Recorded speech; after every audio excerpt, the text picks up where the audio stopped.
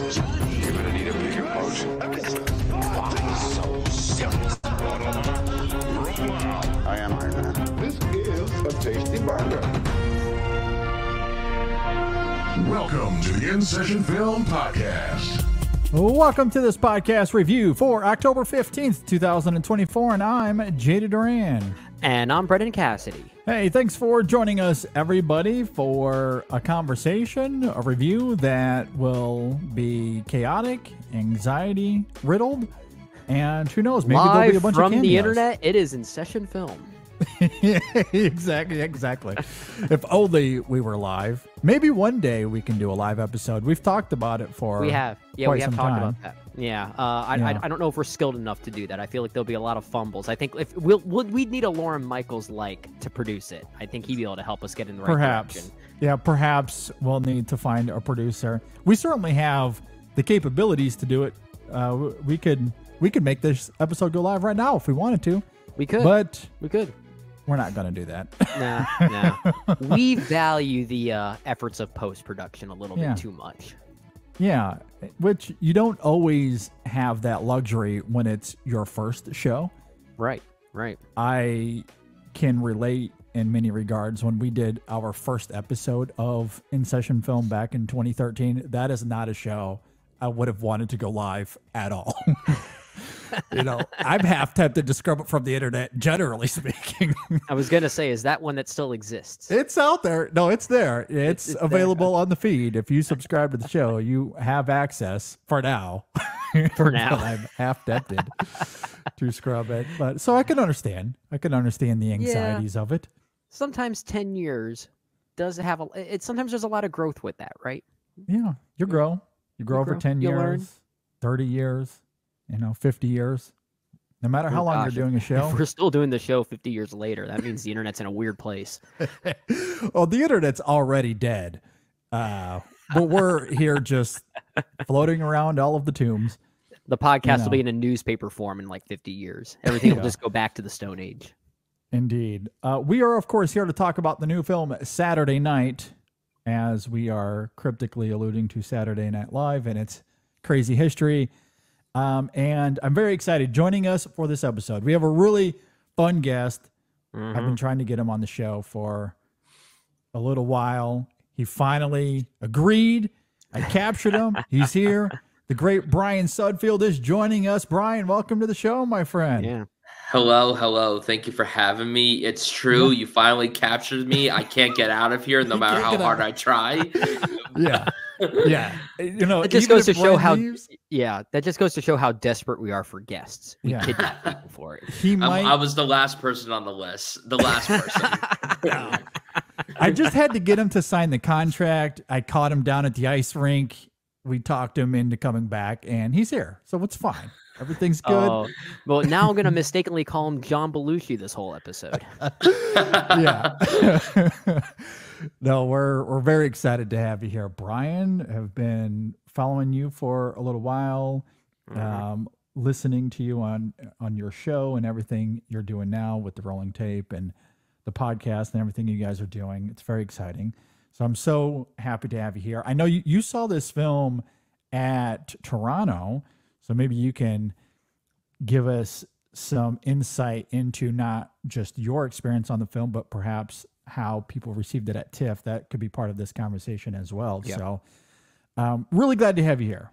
I'm excited to dig into this movie with you. So as we do, let's intro this movie. Saturday Night. It is the latest film from Jason Reitman, and it stars. And this is going to be a while, so buckle up. I've got a timer be about JD, so let's just see how minutes. this goes. Okay. We have Gabriel LaBelle, Rachel Sennett, Corey Michael Smith, Dylan O'Brien, Emily Fearn, Ella Hunt, Lauren Morris, Matt Wood, Finn Wolfhard, which I don't know why he's in this film. Maybe we can get to that as well. Does he even have a character name? It just says as NBC Page. Which is hilarious to me. Doesn't even have a character That's not name. an accident. That's not an accident. Yeah. It's definitely part of the joke. Nicholas Braun and Nicholas Braun. Can't forget the both of them. Oh yeah. Cooper Hoffman, and the list goes on and on. Willem Dafoe, Matthew Rice, J.K. Simmons, John Batiste. Yeah. The cast goes on and on. There's a bazillion people. All right. That took about 45 seconds, but I did interject a few times. So let's just say about 30. Yeah. And I obviously I left out quite a few others as well. So I tried to get to the main ones at the very least. If you're not familiar with Saturday Night, at 11:30 on October 11th, 1975, a ferocious troupe of young comedians and writers changed television forever. We find out what happened behind the scenes in the 90 minutes leading up to the first broadcast of Saturday Night Live. All right, let's dig into this. Bryan, what did you think about Saturday Night?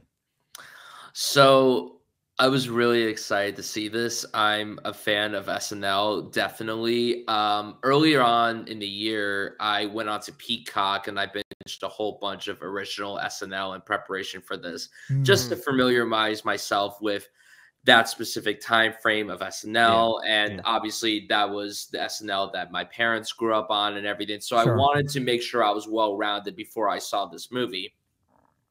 And like you said, I saw this movie at TIFF a little over a month ago. It premiered at Telluride and got a lot of buzz coming out of it. A lot of people said that it was a hilarious romp. It was such a good time. It was very much a comedic thriller, which was something that I never anticipated hearing. But after watching the trailer, I was like, I get that vibe tremendously. And watching it at TIFF, and I can tell you this right now, I want to get this out of the way. I've only seen this just the one time at TIFF. I haven't been able to see this movie again since. But watching it at TIFF, I saw it with a ginormous crowd. Everybody from the cast was there. Jason Reitman was there. The energy in that room was unlike anything that I honestly had ever witnessed. It sounds electric. It was very electric, which was a perfect crowd to watch a movie like this with, because you don't want to watch this in a very tame environment. Because one, it's a comedy, and you obviously want to be surrounded by people that are having a good time. Two, this is a very special film because it's coming out as we are in the 50th season of SNL. The fact that this show has been around for half a century now is absolutely mind-bending, to say the least. And being in that room with that audience was one of my favorite theater-going experiences that I've had in a very long time, because you could feel the energy was so high at that screening that I can't even imagine what it was like watching this movie in a regular audience, simply because I haven't done it yet. I've only watched it at TIFF. But I walked out this movie in love with it. Now, there could be a bit of bias towards it, considering the fact that I watched it with a festival audience. And sometimes when you watch movies with that sort of crowd, it could heighten your feelings towards the movie, even if you could recognize, oh, this movie is very flawed, to say the least. But having sat on it for a little over a month at this point, I genuinely think that this movie works for me in ways that I clearly was not anticipating. I figured that I was going to have a great time with it. I figured that I was going to laugh nonstop throughout the movie. But what I really admired about it was that it was this beautiful capsule of this significant period in time, not just for comedy television, but television period. And as someone who loves learning about the behind-the-scenes stories of film and television, and especially something like this, I was very impressed with the way that Jason Reitman executed this story. And you could tell that there was so much love poured into presenting the story that he could have gone down the conventional biopic route. But the decision to present this in real time, having it take place within the 90 to 100 minutes leading up to the first taping of Saturday Night Live, was insane. It's frenetic, it's quick, it's hyperactive, it's hilarious, like I said, but it's also very anxiety-inducing. There were plenty of moments where I was on the edge of my seat, even though I obviously know the outcome of this story. I was still like, this is insane, and I don't even know how to feel about this, because I'm just all over the place freaking out for these characters on screen just to bring this show to life and make it work as strongly as it ended up working. But Yeah, I'm a big fan. I'm a big fan of the Good, movie, good. and it's interesting too to see the reactions for the film now that it's finally out in the world. I really thought that this was going to be a much more celebrated film, and the people that love this movie really, really love it. Mhm. Not that this film has been getting terrible reviews. I'm very surprised by how mixed the reactions are to this. I'm a little surprised. I feel like I'm on my own little island of loving this movie, which, hey, I'm happy to be on that island because That's I fine, really yeah. adore the film. Makes you It's want to defend it great. even harder, right? Yeah, sure. Absolutely. And yeah, I do think that this is Jason Reitman's best film in years. I can't tell you the last time Mhm. that I watched a movie from him that I at least liked. Probably Up in the Air 15 years ago. That might have been the last one from him that I genuinely was very impressed by. And there are people that have called this the best film he's ever done, which is absolutely ridiculous because it's far from that. But in terms of what he's made in recent memory, it's definitely a stronger entry in his filmography, to say the Yeah. least. And it definitely feels a bit Aaron Sorkin-esque with the screenplay. Everyone's just talking. It's very rapid fire. It's quick. There's not really many moments to breathe and calm down. And when there are, it's great. I definitely wish we got a bit more of that. But overall, I love the film. I had a great time with it. I thought it was a beautiful ode to this time frame, and it really knocked my socks off. I was very impressed. I was excited to see it, and Mhm. I figured that I was going to like it, but it somehow surpassed my expectations, and I was a big fan of it. Nice. Yeah, and I Yeah. do know what you're talking about, that there are reactions to the film now that are either very celebratory, like yours are, or maybe a little bit, I guess maybe lukewarm is the right word Yeah. for it. Yes. And in a way, I can understand that because I will admit I really did enjoy this movie. At the same time, I did find myself thinking, is it going to be one that I'm going to think about after I've seen it? And I don't know if that's the case, but I think that raises a pretty interesting notion that just because it's a true story or true-ish story, I know there's a lot of fabrication here in order to amplify the drama, as you would expect, and that's perfectly fine. A movie like this sometimes needs to do that. Is it okay if it doesn't necessarily go deeper and teach us anything outside of just what's on the surface? Sometimes it's okay for a true story to simply just be entertainment. And that really is what this is. I don't think it's necessarily a deep movie by any means, but I was very entertained by it. It does have a very kinetic energy to it. There's a commitment to it. There's a conviction to it. The movie is basically the 3-minute tracking shot scene for Magnolia at What Do Kids Know for 100 minutes. That's basically what the movie is. Yeah. And if I did have any minor quibbles with the movie, they're more on me than they are on the movie, because Jason Reitman is clearly channeling Robert Altman and Paul Thomas Anderson here. I mean, it's Mm. all over this movie to the Yeah. point that there are some sequences here that come dangerously close to sheer mimicry than they do genuine inspiration. And that sometimes that's not something I like to see, but it does happen maybe more few than they probably, than they do to distract me, I guess. But I did have a lot of fun watching this, mostly because in a way, it isn't too committed to trying to recreate history. We have a lot of these actors here who are fairly well known, especially within our film critic circle, but they're not the kind of people that are going to sell a box office hit necessarily nowadays. Maybe in a couple years they might, but I don't think they're quite at that level yet. So they're not giving performances that feel like spitting images of the real people they're playing. In a way, it almost kind of feels like this is an SNL sketch about SNL in a way. Sure. And Yeah. I kind of admired that meta component, if that was something that Jason Reitman was even going for. I'm not really sure. But I did have a lot of fun with it. It isn't my favorite Jason Reitman film. I'm with you, Brian, in the sense that movies like Up in the Air and Thank You for Smoking are probably the two best films he'll ever do. I don't know if I don't know if I'll like anything out more than those two. I'm still a huge fan of Tully and Young Adult, and I think I might still slightly prefer those two films over Saturday Night, but Saturday Night has a bit of a rewatchability to it that maybe some of his other films don't quite have. And it's nice to see him play in a sandbox that's just simply entertaining. So I was a fan of it for sure.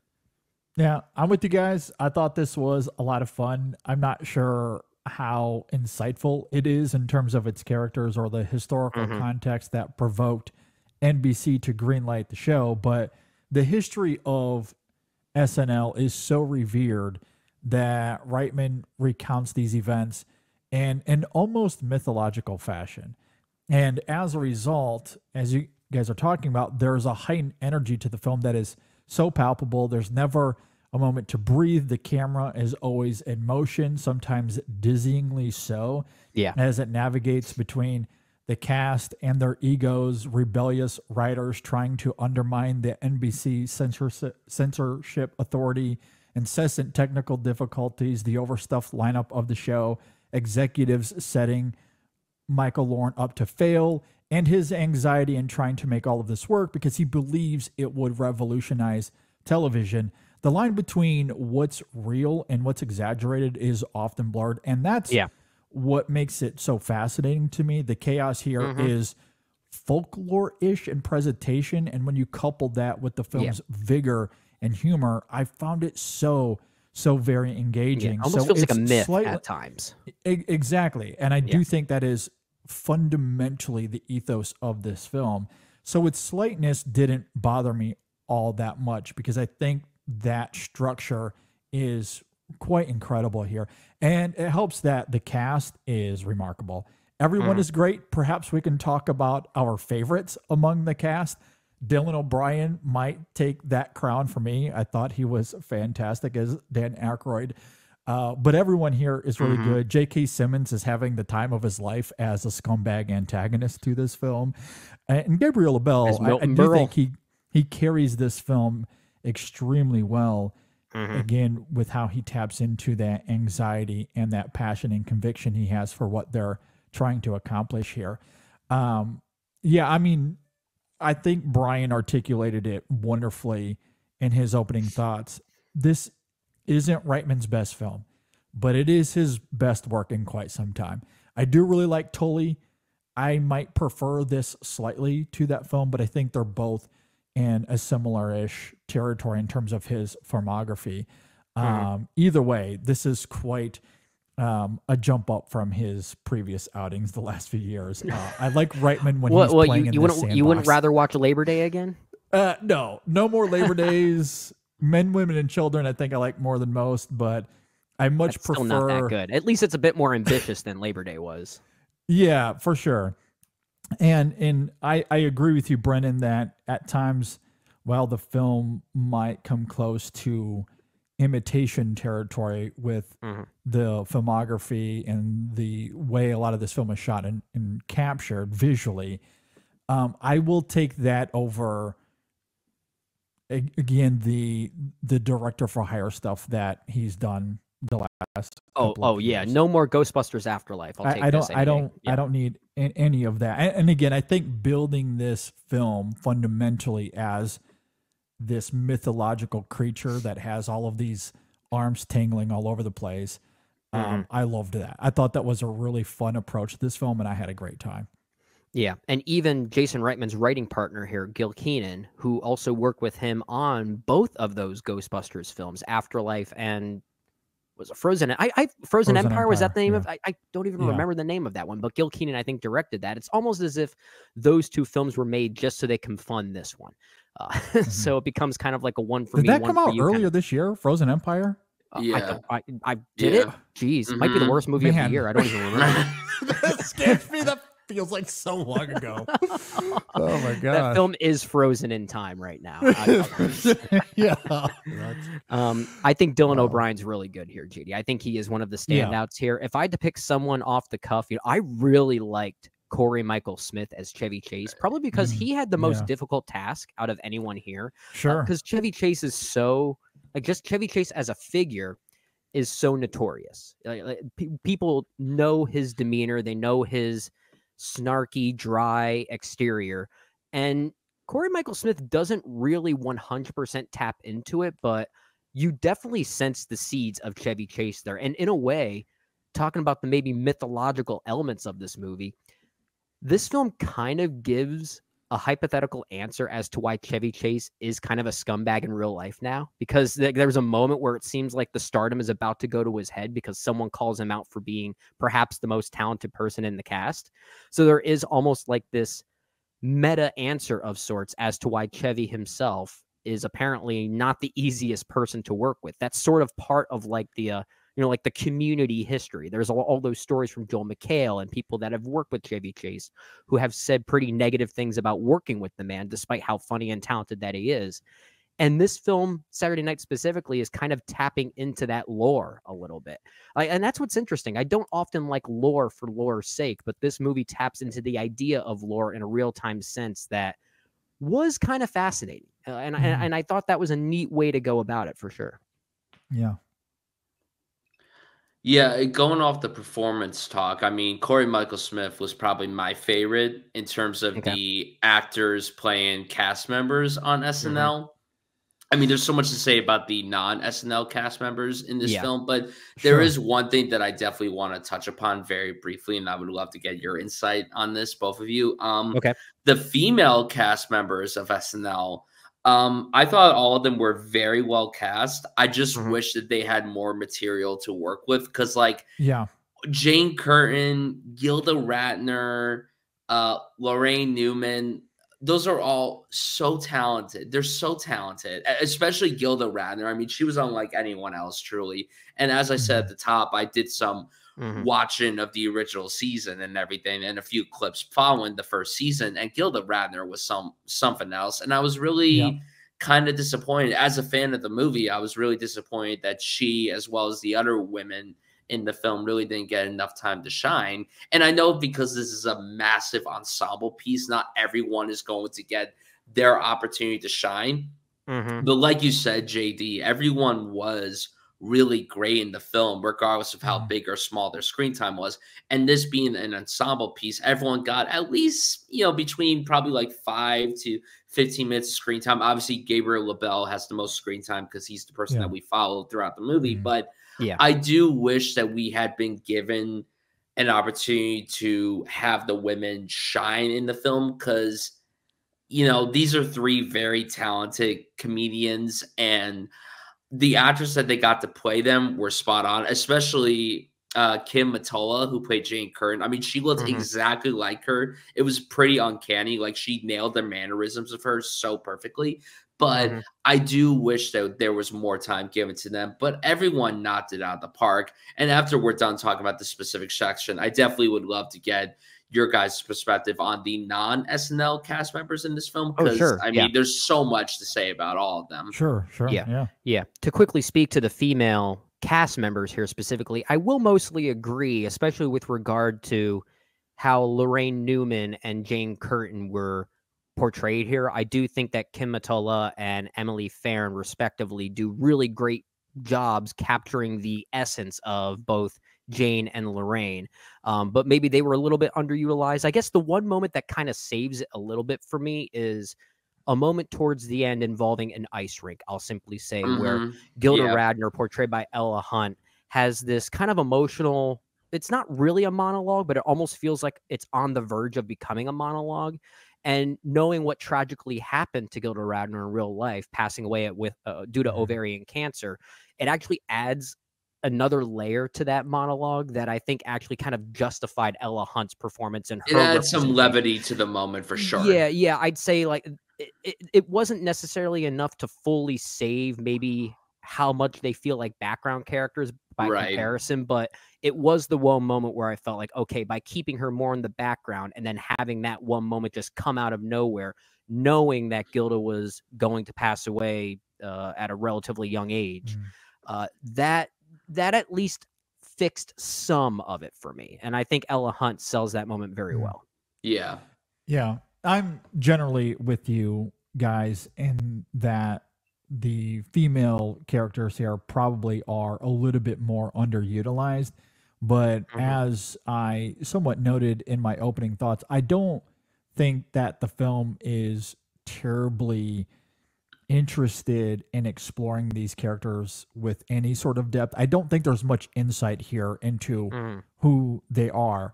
There's some of that with Chevy, maybe a little bit with John Belushi, but I don't see any of that as truly nuanced. I think most of that is servicing, again, the film's fundamental mythological approach.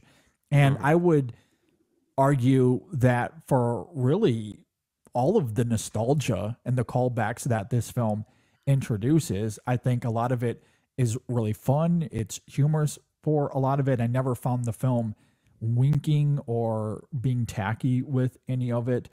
And I think when you look at the film from that prism, so many of the elements of this film, scenes, specific moments, I think shed a little bit more light or make more sense from that context, including that moment you're talking about there, Brendan, with Radner and Belushi. And I've seen some criticisms about how saccharine that is for some, or how it's superficial foreshadowing or ironic given the tragedies of both of them. But I tend to agree with you, especially given at least how I interpret the film, and it's the way it's almost playing this as folklore. And having that moment, I found it more poetic than saccharine. It's the same thing of like Jim Henson and Andy Kaufman, why I don't feel like they're shoehorned here. Or Carlson and Burley as these symbolic villains, and perhaps we can talk about that further as well. But that makes sense to me when you look at it from that specific point of view. If you're not willing to embrace that, I could see how this film would be troublesome for a lot of people, because it's not terribly insightful. But this film is wanting to have fun, and it is. It's often very humorous, it's chaotic, it's frenetic, as we've been talking about. And as a result, some characters are lost more in the shuffle. And unfortunately, some of the female comedians here are those that are a little bit more lost. I don't disagree with that criticism per se, but I don't think any of these characters are terribly insightful. I think it's more about... They're not really characters. They're not really characters. I mean, as you somewhat talked about, Brennan, it's like a SNL sketch about SNL. When you watch an SNL sketch, you're not watching it for character depth or nuance. I don't know. That recent Beavis and Butthead sketch had a lot of depth to it. That's so much more for it. Let's analyze that. It's very thought-provoking and thematically really nuanced. No, I mean, and this is tapping into a similar vein to capture that energy of this 90 minutes and the chaos and everything that unfolded. And there's so much lore about these individuals already. Why would the film spend more time building up something that we're already familiar with? So, I mean, if you're not familiar with these actors or SNL, then perhaps you'll feel a little lost. But I don't think that's necessarily the film's fault. I kind of love that it chooses that approach. To me, that's a strength, not a weakness to the film. It's like this overarching greatness that you hear about, but you don't fully understand. And when someone tells you a story about, let's say, some mythological figure, maybe like the most famous sports player of all time. When someone grows up hearing about Michael Jordan, but they didn't grow up with him, then they hear about him as this like mythological being of sorts. It still has this overarching power to it, even if you don't fully understand it. And I do think this film is tapping into that, which is why, despite the maybe saccharine nature of that scene we're talking about towards the end, I think it does complement the lore of it, as you're talking about, JD. I think it actually it adds a layer to it. But if it wasn't going for that type of mythological power, then maybe it would be something to criticize. But I don't think it necessarily is, because they're not meant to be characters. They're almost like meant to be statues, like that we worship, that we think about as a representation of this great idea that Lorne Michaels had that still has relevance today. And I think it has that power for sure. Yeah. Brian, you want to jump in? Yeah, no, I mean, I can't say any more of what you guys were alluding to and everything. Although when you brought up the sports analogy, I'm like, all right, I'm out. We make that running joke on the podcast a lot. Yeah. Sometimes this turns into In Session Sports, and then we have to cut ourselves short because we know our listeners might not know what the hell we're a lot of people don't care. It's perfectly understandable. But in this case, I do think it's a little apt, because you are right, Brendan. I specifically think of something like the meme of Michael Jordan and the F them kids quote that is often attached to Michael Jordan. Yeah. Did he really say that? I don't like I think it's fascinating that that can just be left to the ether, whether that happened or not. And I just gotta love that it's part of his legacy, whether that happened or not. And this film is kind of tapping into a similar thing. Like, everything that we see here might not have been exact, but let's use the existing lore, what we think about these characters and who they were and how they were a part of this process to revolutionize television.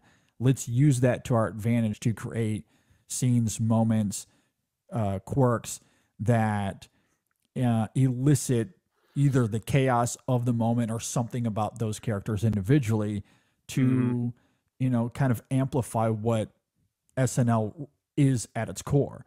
Yeah. And that I thought was a pretty brilliant touch. It might not be completely seamless, but I think it's more robust than it is in terms of, you know, executing on it. Yeah, I'm with you. Yeah, definitely. And going back to the performances for a second, you know, we touched upon some of the SNL cast members. There's obviously a lot more people to this ensemble that weren't a part of the SNL team in front of the camera, and they were behind the camera. Yeah. For me personally, I mean, I everyone did a good job, but low key, the MVP for me might have been Cooper Hoffman as Dick Ebersol. He might have been my favorite. Now, I'm a huge Licorice Pizza fan, so I was really excited to see more of Cooper Hoffman and everything. Sure. And of course, he's in a movie that's riffing on PTA once again. Which absolutely. It's never going to leave him. Like, he's always going to be associated with that. Absolutely. And not that that's a bad thing, but it's really cool to see him in another film, you know, set in the 70s as well, like another period piece of sorts and everything. Yeah. But I just want to acknowledge a few things regarding this performance. First of all, there were moments in the movie where it was very uncanny watching him because there were so many moments where he resembled his father. There's a particular sequence when he's in the control room smoking a cigarette and he looks just like his father. It's literally uncanny. It's so funny that you bring that up because I loved Cooper Hoffman in this film as well. And similarly, a different moment though in the stairwell when my favorite scene of the entire film. When his performance gets heightened slightly as he's having this heated conversation with Michael Lauren, and when that happens, when his performance elevates slightly with his mannerisms and his vocal tics there, it was so reminiscent of Philip Seymour Hoffman. I had an out-of-body experience. I almost fell out of my seat and like immediately lost it. Like in a film that is a comedy, it's a ton of fun as we've been talking about. Yeah. And yet that moment and how he elicits his father there, I was on the verge of tears. Like it was just so we talked about that a lot. His father come through there. Yeah, we talked about that a lot during Licorice Pizza as well. When we reviewed that, we definitely sensed a lot of his father, especially like it was almost like it was foreshadowing the mattress man from Punch Drunk Love in many ways. But yeah, you could really see a lot of Philip Seymour Hoffman and Cooper's performance once again, and he's not giving the biggest performance here. In many ways, he's probably giving the smallest performance, and it's also a performance that's very clearly Cooper Hoffman. He's not really channeling, even though he's playing a real person. He's not really channeling any mannerisms or anything like that. Which is, I think that's what makes him kind of actually, that's what gives the movie some authentic and dramatic momentum for sure.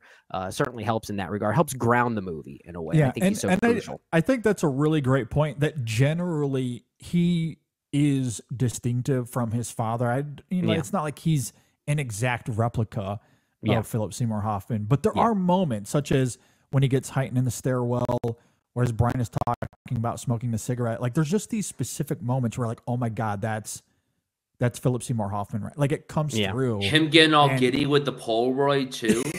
Like that was adorable. And when he finally gets his Polaroid moment at the end is it's so I got sweet. A camera. Like when he was smiling with that camera, it just reminded me of Philip Seymour Hoffman smiling in some of the films that he did early on in his career, and I'm just like, my God, like I could totally see him like chasing a tornado like Dusty Wood in Twister. Absolutely. Why wasn't he in Twisters? I know. I've got a camera. It's the wonder of nature, baby. Yeah. So good. man. But no, And it's interesting too when thinking about the cast in this film, and I definitely want to get your insight on this. The decision to cast a lot of people in their early 20s to play people in their 30s, do you feel that took you guys out of the movie? Because there are some people that I've talked to where they're like, Gabriel LaBelle is 21 years old and Lauren Michaels is like 32. Why didn't they just cast someone that was in their 30s to play this role instead of casting someone that was literally a baby? Yeah. I don't mind that. And I think primarily I don't either. I think it's a really cool choice, personally. Well, I think because it actually speaks to the level of, dare I say, immaturity of SNL. Absolutely. Yeah, and I think by casting young, I think it kind of maybe literalizes that idea a little bit in a way that maybe in any other movie I would critique that by making it too obvious, but sometimes in a movie that is all about lore building and mythological worshiping, if you will, sometimes it is okay to be a bit literal in that regard. So it took me back to the childish nature of SNL. And even looking back on some of those early seasons, which I was a fan of as well, I think about how old they were at the time, how old Chevy Chase and Dan Aykroyd and John Belushi and everyone was. But they acted so much younger than their ages seemed to suggest that I think it actually speaks to that idea by casting young to retain that overall idea, I think.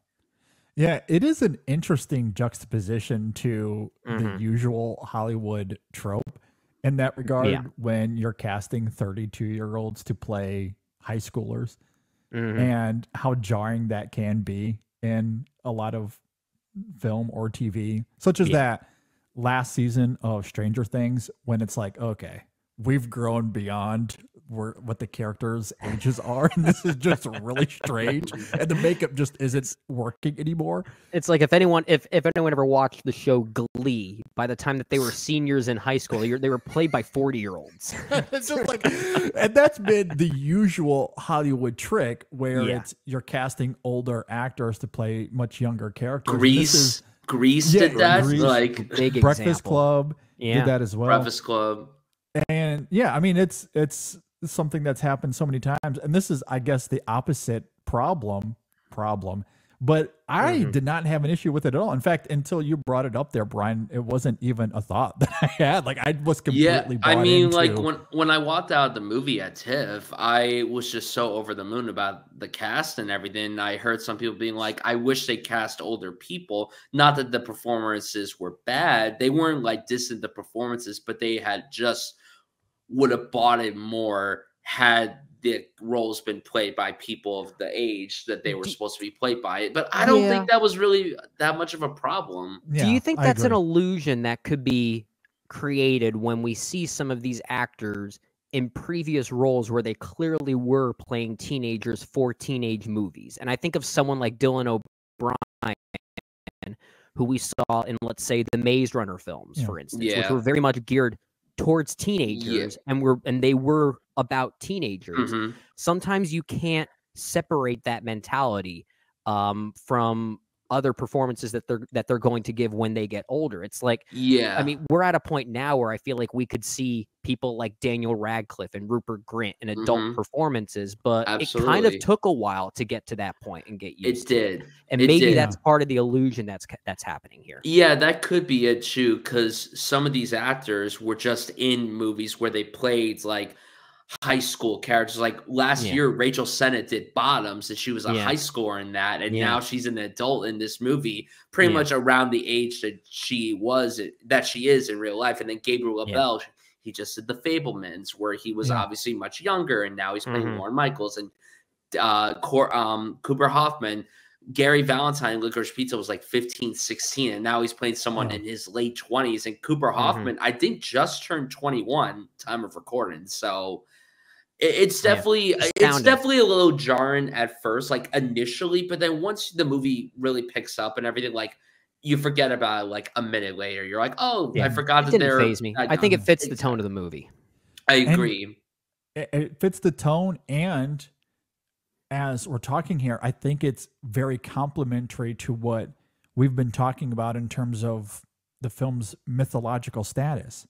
And I find that fascinating because when you're talking about this film, the idea that we're going to see these characters in the mid 70s, the first episode of SNL, and you're having a conversation with someone, you're going to perhaps talk about, well, how old was Lorne Michaels when he was producing this show?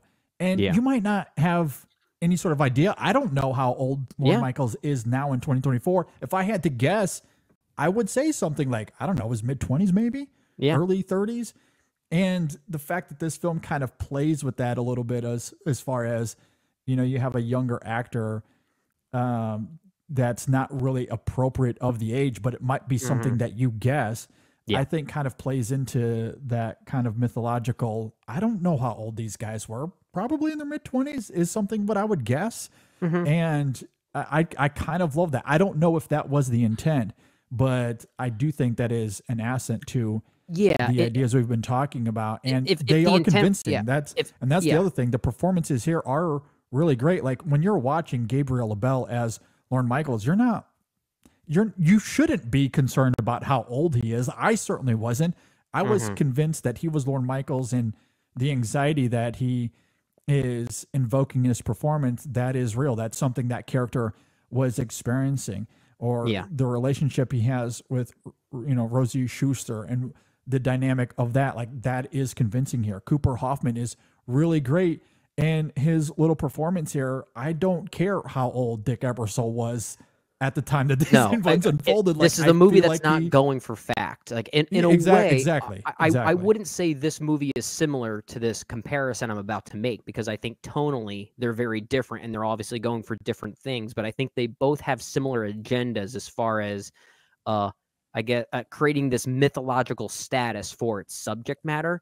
This movie kind of reminded me of what maybe Oliver Stone was trying to do with his Doors JFK? movie. No, the Doors Okay. specifically, and the way he treated Jim Morrison and the rest of the band. Yeah, that's a great point. Yeah. And while there may have been a bit more of an attempt with that movie to try and, I guess, make it seem authentic, it still felt like this heightened version of what could have been real. And this is a movie that I think is doing something similar. If it were going for fact, then I think these criticisms that other people may have had could be valid, and I may even agree with them. But I don't see this as a historical document. I don't see it as that. As that, and I don't think it's trying to be. I don't think it's trying to be, which is probably why I liked it. I do think it is trying to be a little folklore-ish in its approach, and I think that's certainly one of. It's not a thing that I thought about. I'm glad Bryan brought it up here, because it's you know, it's just been a bit of a talk that I've come across, and the people that I've chatted about this movie with and everything. So it didn't bother me. Like if the actors are giving good performances, then that's what should matter. It's a good movie. It's a good movie. If it's succeeding in what we think it's trying to do, then good for the movie. Exactly. Yeah, and the performances are convincing. Like I think they tap into their characters very well without being all the performances minus one, in my opinion. Okay, which is who's that? Nicholas Braun. Oh, okay. As Kaufman or Henson or both? I was gonna say both. In my opinion, both. Do you guys know who was supposed to play Andy Kaufman? Benny originally? Safdie. Yeah, Benny Safdie. Oh my God, that would have been great. That would have been really, really sick. Yeah. Yeah, I know that due to scheduling conflicts, he wasn't able to. I think Nicholas Braun is better at Jim Henson.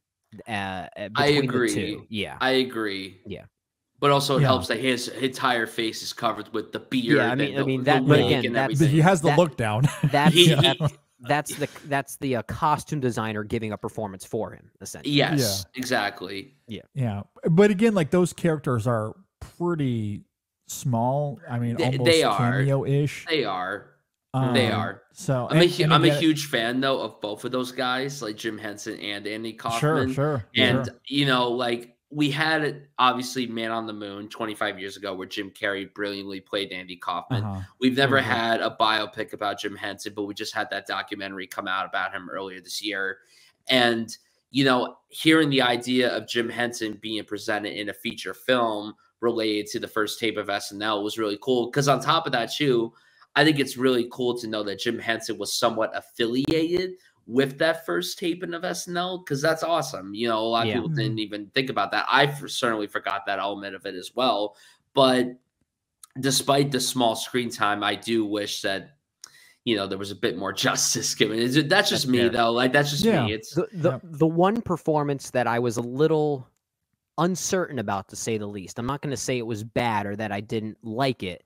It might actually be, it's a very brief one. It might actually be Nicholas Podney, who plays Billy Crystal. Because he is so good at the Billy Crystal vocalizing. Like, it's like he speaks for like 5 seconds. It's like, oh, he's playing Billy Crystal. You could close your eyes and you think you're hearing Billy Crystal. It's uncanny. Exactly. I think he's too good. That's the problem, I think. Too good. That's so funny. Are you jealous that you can't pull that off? I can't pull that off. It just made me value my own life less. That's exactly why. But no, like it's because I think it's the one performance that's so good at capturing the ethos of who he's playing that it starts to slowly go against the mythological elements that I think this movie is doing really well. I think that's the one where it's like, okay, now we're getting a little bit too literal with trying to capture reality here. It's the one that I thought was just maybe too on point, if that makes sense. I mean, I don't know if I agree, but I do wholly understand why you would come to that conclusion, because you absolutely know who he's playing without even needing to be told. Yeah. But I do think the way that character is interwoven still kind of taps into the frenetic chaos. I don't mind the writing of him here. I think that's fine. Yeah, and I don't think that the performance is over the top or trying to be a straight up imitation, as much as he's certainly getting into the vocal dialect without overdoing it. I don't think any of these performances are overdoing it.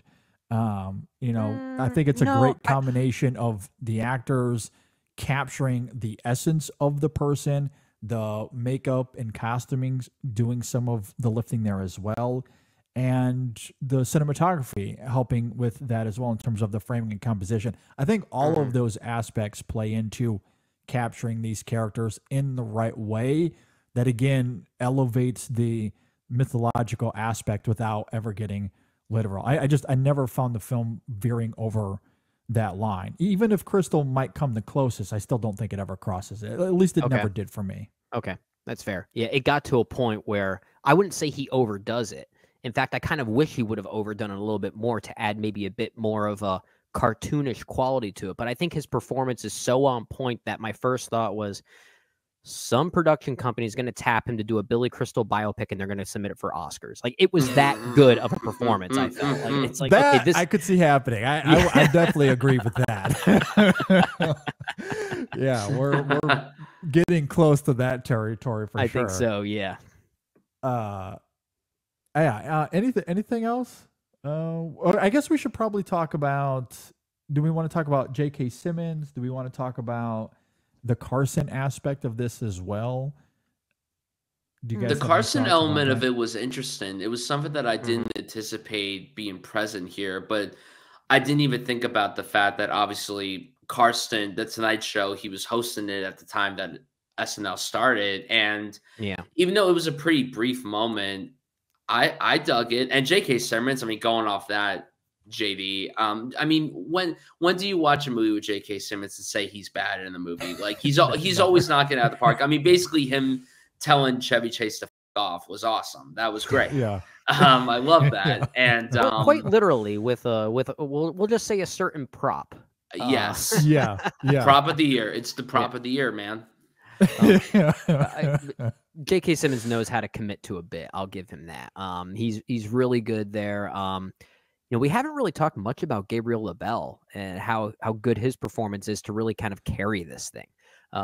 Before we do, can we conclude the section on Simmons and Carson? Because I do want to talk about that a little bit further. Yeah, go ahead. Because I am with you, Brian. I wasn't too aware of the historical context of what kind of led to SNL and the events of this film.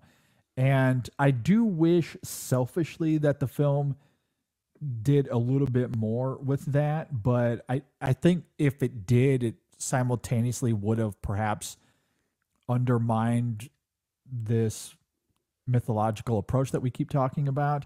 So it's a little bit of a polarity in that regard.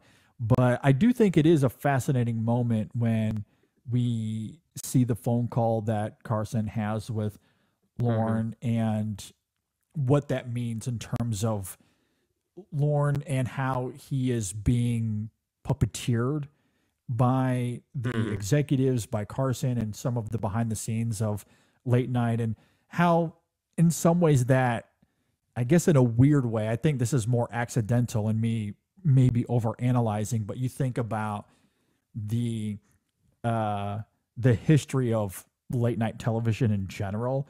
Yeah. I mean, this is 30, 40 years before we would get to the whole Conan stuff. But like late night for a long time, until about the last dozen years or so, it was a little bit cutthroat or a lot of bit cutthroat. Sure. And to see how this kind of taps into that, again, maybe adding to that mythology a little bit, especially when you think of like Carson and how revered he is as a figure in this space and at this time, or Milton Berle and his reputation as well, like how this film deconstructs those two in a way to essentially be the antagonist to Lorne and this specific story.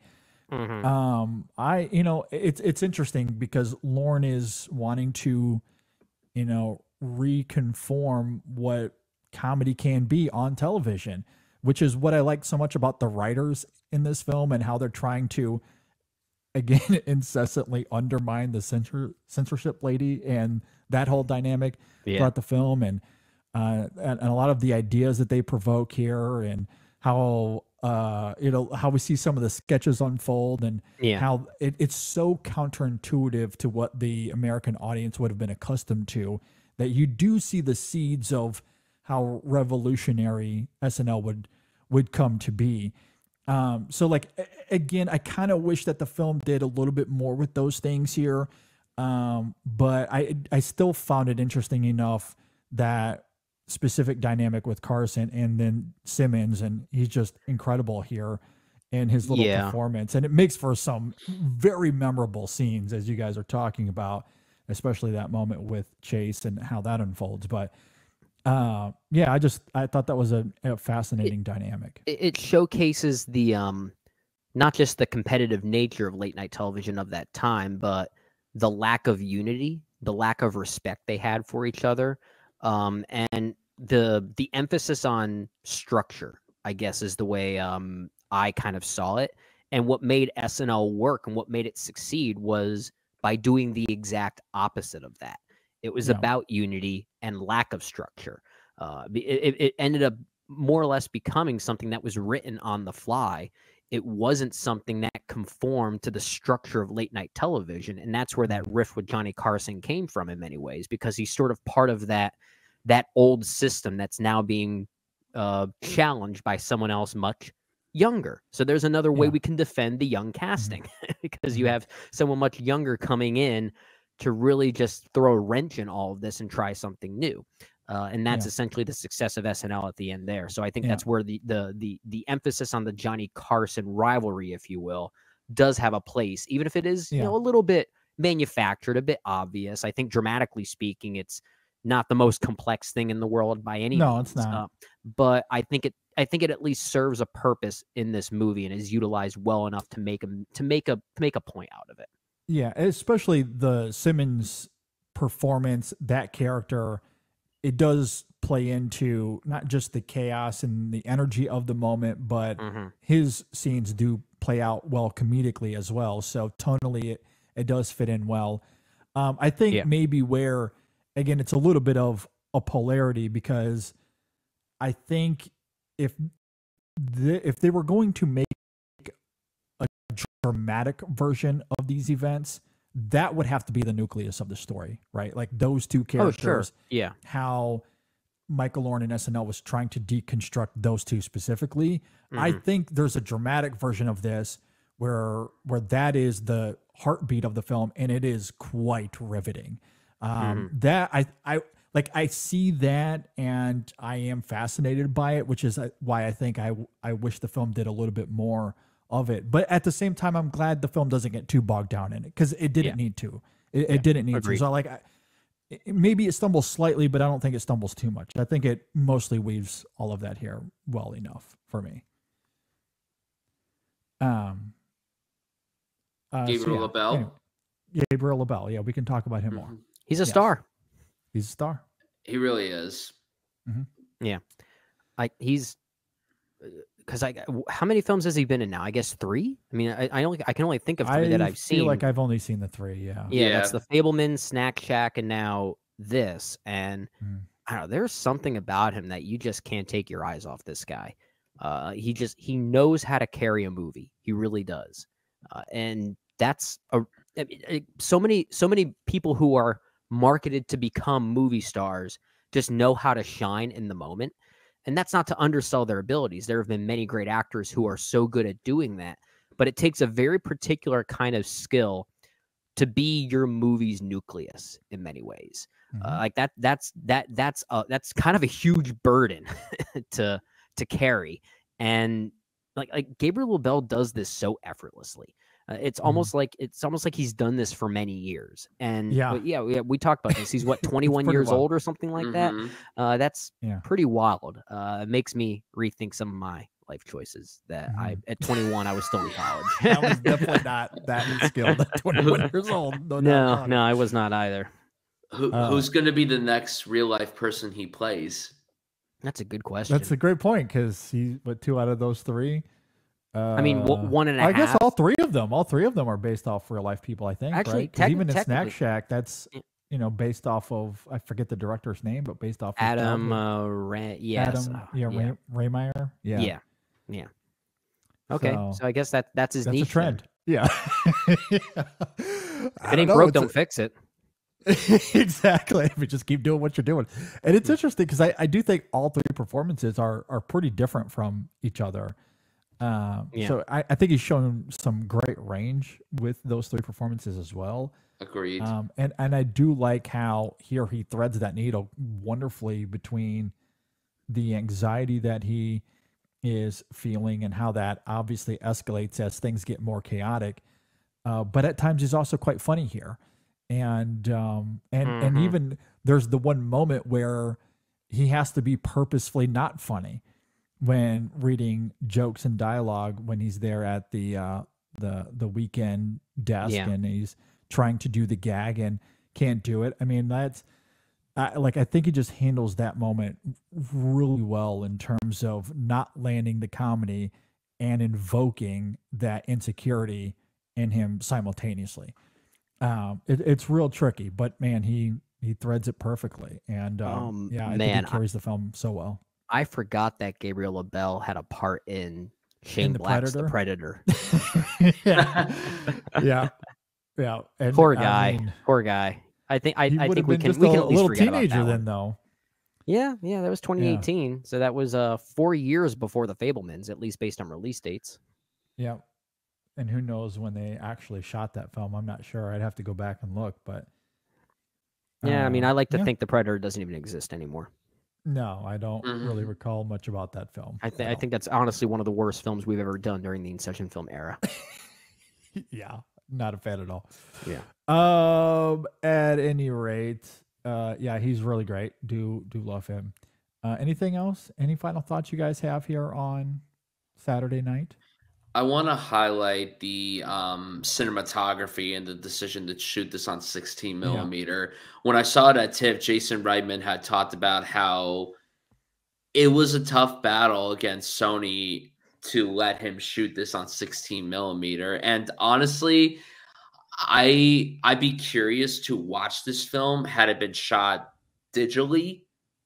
And the thing with it being shot on 16 millimeter, it looks like you're watching a film from the 70s. It looks like you're in that time period. Sometimes when you watch these period pieces and they're shot digitally, it takes you out of it. Sometimes the look of it is nailed perfectly. But then there are other times when you watch these films and they're supposed to be set in this time, and you're like, oh, I feel like I'm watching a film from 2024, not a film from 19, whatever year it's set in. I felt like I was watching a film from the 70s. Like I felt like I was watching like you said, Brendan, Robert Altman films or even PTA films. A lot of his films tend to be set in the 70s, and they're shot on because film he loves stock Altman and as everything. well. So He it makes loves sense. Altman. Yeah, so there's an influence within an influence within an influence happening. Absolutely. Too many influences, one after the other. But I think the imagery here is something that a lot of people aren't talking about. And I do wish that people would highlight that a lot more when they talk about it. Because with this massive ensemble piece, a lot of people are talking about the cast and the script and the directed, but nobody seems to be highlighting the cinematography, and I wish it was. And there are so many moments where the grain really, really pops, especially the sequences where the lighting may be a bit dark. But then we brought up that ice rink scene outside at Rockefeller Center. The grain really popped there in particular because there wasn't a lot of light. It was going off the light of the rink and everything. But I thought that was amazing. And I'm a guy who loves the idea of more studio films being shot on celluloid. Listen, digital film puts out amazing work. There's a lot of beautiful images that have been captured on digital cameras and what have you, but there's just something very magical about film stock. And we talked about how this is a bit of a time capsule of the 70s. Yeah. And shooting it on film felt like we were brought back to that time period. Yeah, I think it's a good point too. The commitment to the 1970s aesthetic is kind of a charming thing to see, especially when movies nowadays are just so heavily digitized, whether they're shot on film or not. We sometimes see movies that are shot on film nowadays, yet they're so cleanly rendered that it almost doesn't matter. Looking at you, Twisters. But I do agree with you there as far as the utilization of film here. It does feel like it was shot on film, which is a charming thing to see. I do want to call out, as far as a few performances here that we didn't get a chance to highlight. I want to call out blanking on his name all of a sudden. Tommy Dewey as Michael O'Donoghue. I thought he was really great as well. And I also want to highlight Lamorne Morris, who plays Garrett Morris, primarily because he has what I think might be the biggest laugh of the movie for me. And that's is it the song? It's the song. It's the song. Yeah. Well, the reason, I mean, it's a bit of an inside thing because just a few days ago, my wife and I were hanging out with her dad, my father-in-law, and he just randomly started talking about SNL doing this one joke, this one musical scene early on, and he started singing it, and it's that song. So when it actually happened, and my wife and I were in the theater seeing this movie, we just looked at each other like, we have to take your dad to see this now, because he literally referenced it, but like by accident only a few days ago. So a bit of an inside reason as to why it worked for me, but even outside of that context, I like the kind of the nostalgia baiting of how iconic that song was for SNL in that first season. Yeah, I thought that was really nicely placed for a piece of nostalgia. Yeah, I thought that was a great moment. That might have been the biggest laugh for me as well, and I certainly don't have that context as you do. But I thought it was great. I loved Lamorne Morris here. I thought he was really great. And again, as we've been talking about, these characters are not. It's not a character drama. It's not a character piece. There's not a ton of nuance to them. But I do like how he kind of taps into some of his reservations and why he's even here and the stereotypes that he's forced to play and how that kind of plays a part in kind of leading up to everything. So, yeah, I thought that was a great gag. And, I love that as well. The only performance here that took me out of the film, and this is not a fault of the actor or the performer, it's just that John Batiste has such a distinct personality that the man, it can only be John Batiste to me. Like, I don't care what kind of makeup and hair that you put on him. Yeah. All I see is John Batiste. I never got the sense I was seeing Billy Preston. No, absolutely not. Yeah. And I love John. Love him. He's really fun, great musician, obviously, but he just is never going to be able to sink into a character because he's got such a bombastic personality, which I love. Yeah. But that was the only moment that kind of took me out, is when he was there on screen. And, and I don't know because Brian, you noted earlier, this has been getting some mixed reception or tepid receptions. I saw this on Saturday night, this last weekend, watching Saturday night on Saturday night during SNL. So during Saturday night, as it was live on television. Completely So I sandwiching don't know yourself if- in Saturday nights. Yeah, I don't know if it was the whole meta concoction of it all and it created this magical spell that just wafted over me.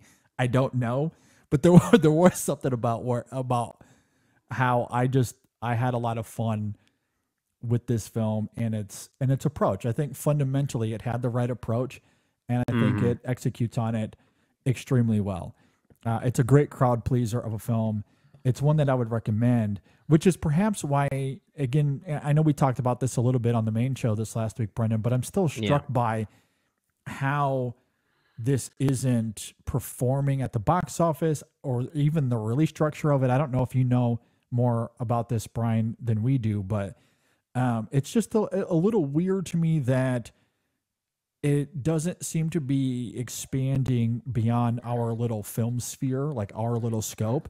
And it feels like a film that 25 years ago would have made $100 million at the box office and it would have won 4 Oscars. And I don't know, it just doesn't seem to be trending that way in 2024, but yeah, I don't know. It's definitely a little interesting to say the least, because even though SNL has definitely declined in quality these last few years, it's still popular. Like, people still watch SNL and everything. Like, there are episodes of SNL that air now that are legitimately great, like really great episodes. It obviously factors on whoever is the guest host and everything, but I am definitely surprised that this movie hasn't been performing as well at the box office as it should. But I mean, we're in the state where there are so many movies out right now. Like, there's so much out there right now that it's unfortunately being buried underneath the slew of all the things that are out right now. I mean, there's some Oscar players out right now. There's some blockbusters out right now. And now we're getting to the point where a bunch of horror movies are coming out because we're getting closer to Halloween. So unfortunately, I feel like this is going to be a movie that is not going to do well in the theater. I do believe, though, that once it comes to streaming, a lot of people will sit down and check it out. I feel like it's going to perform very well at home on I can streaming. see it playing well there. People gathering their friends and their family and their loved ones and what have you, and just sitting on the couch and watching this movie, because it is a really great movie to watch with friends, popping on. But also, I think it's a good movie to watch with your parents and everything, because my parents don't really go to the movies that much anymore. And I've told them that this is a movie that they're going to like, because they love original Saturday Night Live and everything. But I guarantee with every fiber might be in, once this does come out the stream, they're absolutely going to pop it on as soon as it comes to Netflix or whatever streaming service it comes to, because it's going to perform very well. Because, you know, like I said, there are so many movies out right now. And even though there's not this massive box office juggernaut that's out right now, it is sad to see that this movie isn't performing as strongly as it should, especially because, like, you know, now it's playing everywhere and now everyone could go see it. Plus, there's at least one actor that everybody loves. And again, it's Saturday Night Live. You would think that people would love to go see a movie regarding the early days of SNL, but I'm sure there are some people that are thinking that that aren't on top of movies like we are. They think that this is a full-on biopic when, it's just a certain time frame of SNL and everything. No, it's an interesting point. And I don't think that Sony's done the greatest job marketing this either. I think that's part of it. They haven't really poured in the amount of resources I think it deserves. And maybe to your point, Brian, they are waiting for that premium on-demand release or wherever it may go streaming. That's where they might pour in some of those marketing resources. And while it did go wide, the only number I've been able to see is that it went to 2,300 theaters, which is not a lot. That's not a super wide release. That's the lowest of wides you can imagine. Yes. I mean, that's half of what a Deadpool will get for context. So it's not playing everywhere like I would hope that it would. The release structure was also kind of weird. Again, apologies to those that listened to the main show this week already, but Brendan in Philadelphia got it a week before I did. And I live in the Miami area, so I'm not like in a small market per se, but we did not get it the same week that you guys did. So it's weird how it had, it played at the festivals. It had a limited release, and then kind of went wide, sort of. Yeah. It almost feels like Sony was really just waiting for, the on-demand release, which will probably take place in about 2 weeks. It's just been weird. And because I do feel like this could have been more of an awards player, or at the very least been able to recoup its budget back, because it's not a film that cost a ton. I think the budget here is like 30 million, 25, 30. I feel like this film should have been able to at least do that at the box office. But like you said, JD, if this came out like 10 plus years ago, this would have made $100 million. It would hands down. Hands down would have. Yeah, it's strange. The change. It's a pleaser. It's a pleaser. Landscape. Yeah, I could see that. I could see a world where that did happen. Yeah, it's unfortunate, but we recommend it. We do like it. It's a good Hopefully, movie. for those listening, Very you good and movie. check it out. If you agree or disagree with anything we had to say here, if you're watching on YouTube, please leave a comment below. If you're listening on Apple Podcasts or Spotify, reach out to us on social media, Facebook, Twitter, Instagram, Letterboxd. You can always email us in sessionfilm@gmail.com as well. Brian, thanks so much for being here. This was a pleasure, my man. Thank you for having me. It was such a blast being here, and it was great to finally come on here. I know, Yes. JD, like you said at the top, you've been trying to get me on forever, but you finally caught me. You finally caught me. I was like, all right, God damn it, I'll come on. Yeah. Just leave me alone. Now you can't leave. I know. We're reaching out to him incessantly, like, come on, Brian, let's do this. And finally got him. So yeah, really do appreciate you being here. Tell us about all the great work that you do online. Where can we follow you on social media? Yeah, you guys can find me on Twitter, Instagram, and Letterboxd at Bryan Sudfield. I contribute with the Roll and Tape. We do written reviews, podcasts, publications, interviews, the whole shebang. And then you could subscribe to my podcast, Life Moves Pretty Fast, on all podcast platforms. We drop episodes every Wednesday. And if you love coming-of-age cinema, it's the podcast for you. We talk about a coming-of-age film every single week. That's my time jam. of recording, the next episode will be on Spirited Away. So be on the lookout for that. Okay. There's a lot of great episodes coming your way. So thank you again for having me, gentlemen. It was a great time being here. Yeah, thank you. Yeah, absolutely. Really do appreciate you being here. Definitely go and check out Brian's work. It's fantastic. We are huge coming of age fans. One of our favorite types of movies. Well, guess I gotta get you on the pod now. We're not just fans of coming of age films. We're fans of coming of age. It's basically what you say. Exactly. Well, you're the perfect candidates. You're the perfect candidates. Yeah, I would absolutely love to come on that show. I mean, I feel like I come of age at least like a few times each week or something. Don't we all come of age every single day of our lives? You Every learn day, something new every day. Yeah. Absolutely. But it is our favorite type of movies generally. So yeah, that's awesome. Yeah, please go and check out Brian's work. Please give him a follow on social media as well. Certainly a pleasure to have you here. Yeah. With all of that said, as I noted a couple times, please go check out the main show this week, episode 606. It's available now. We talk about our favorite horror films of all time. We talk about the discourse surrounding that Variety article that came out last week. We talk about the continued fallout of the Joker box office disappointment, all kinds of fun stuff. So that is available. We will also have a review of the documentary animated film Piece by Piece. That's coming out this week as well. So be on the lookout for that.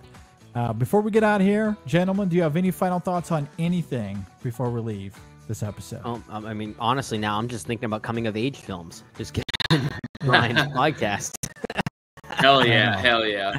Yeah, exactly. The day y'all, unless you've already done it, I missed it. The day y'all decide to do Petite Maman, the Celine Sciamma film. The episode's coming. It's okay. coming. Okay, I might have to force my way onto that one. Yeah. Yeah. He is the biggest champion of that worries. film. There's no doubt about that. I think that's the best movie of the century so far. Yeah.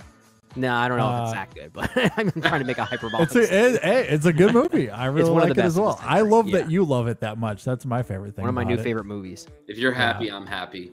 Exactly. All right. With all of that said, thanks for listening, everybody. Thanks for watching. We'll see you next time on the In Session Film Podcast.